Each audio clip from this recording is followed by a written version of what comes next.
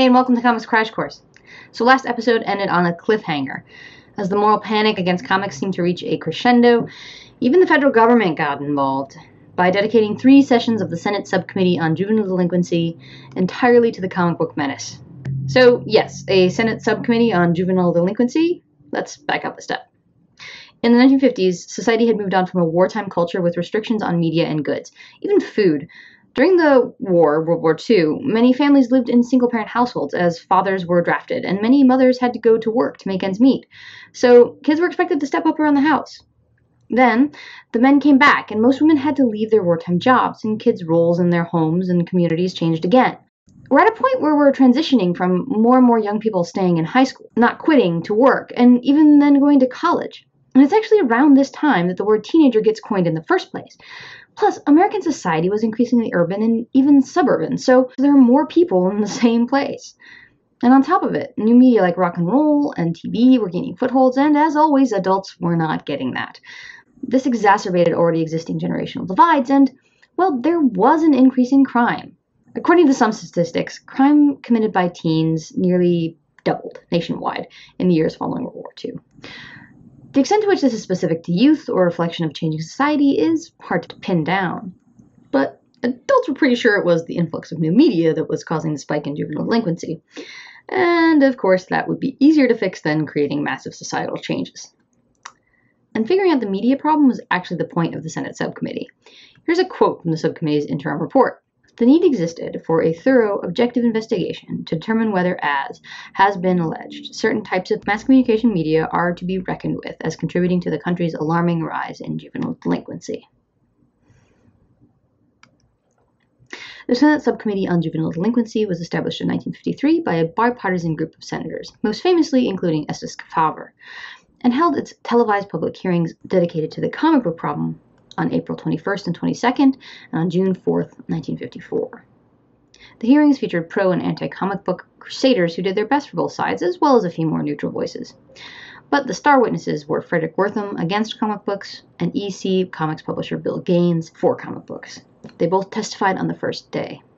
Wortham testified just before Gaines, but Gaines' testimony led to perhaps the most famous exchange of the hearings.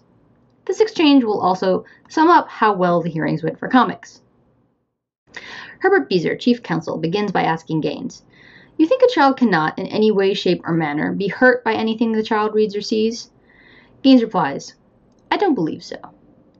Beezer follows up, asking, "There would be no limit, actually, to what you would put in the magazines?" "Only within the bounds of good taste," says Gaines. Beezer, "Your own good taste and salability." "Yes," says Gaines.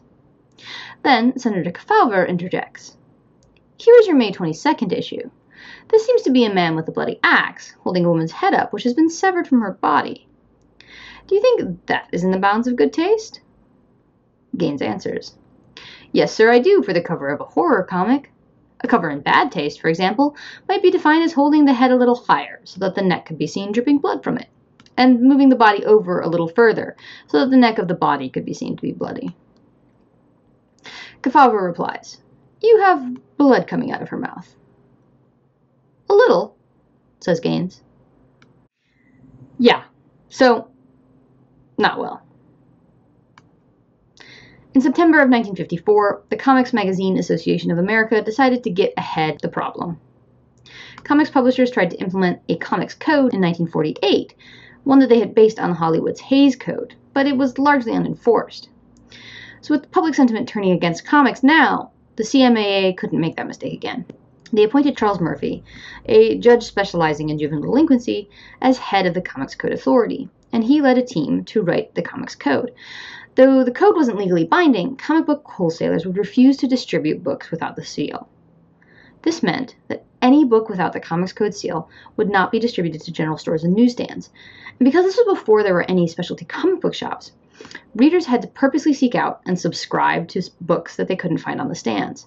In other words, it was essentially a death sentence to publish a book without the seal. So what was in the code? Of course, it includes rules against gore or nudity, but it was full of insanely restrictive details.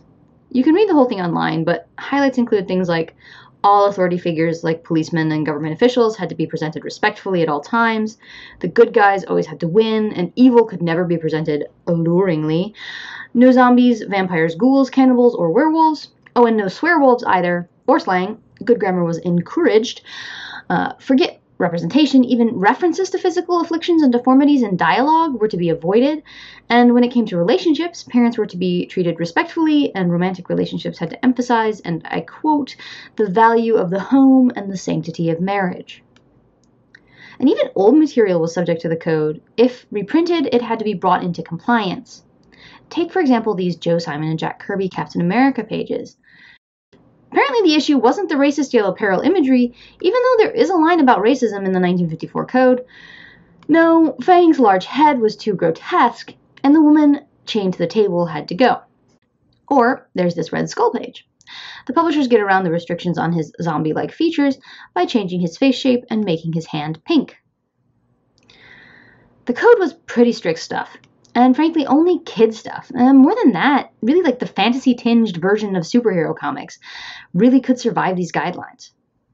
I think this is where the idea that comics are for kids gets stuck in to the American conscious. It's a vicious cycle, of course. Comics had to be censored because they were for kids, but that meant that the only comics that could get produced were kid-friendly, reinforcing the idea that comics were for kids.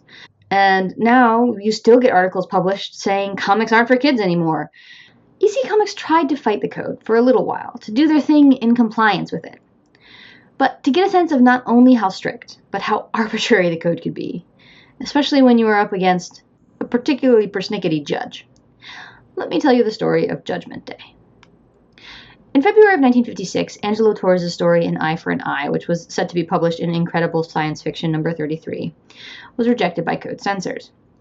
In its place, Gaines submitted a well-known pre-code story called Judgment Day, which had originally appeared in Weird Fantasy number 18 in April of 1953. The story, by writer Al Feldstein and artist Joe Orlando, was an allegory against racial prejudice. And in the final panel, the main character is revealed to be a black man.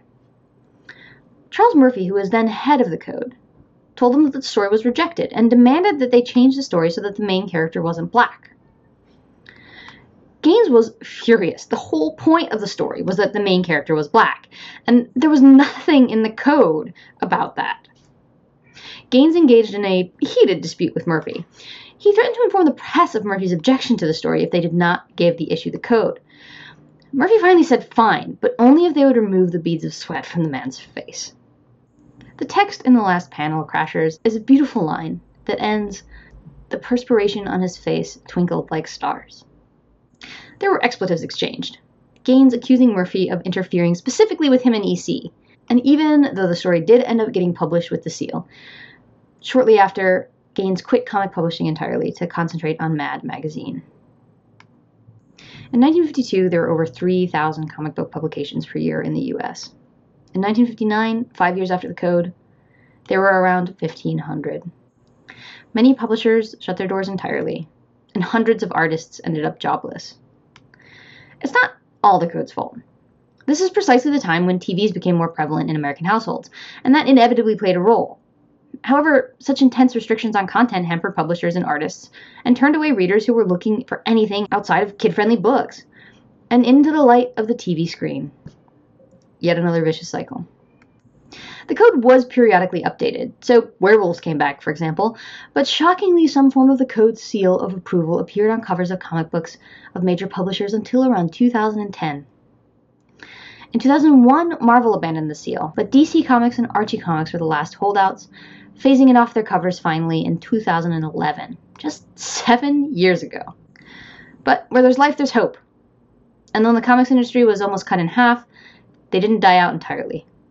And while the wild and wacky golden age had come to an end, a new age was about to begin. But that's next time.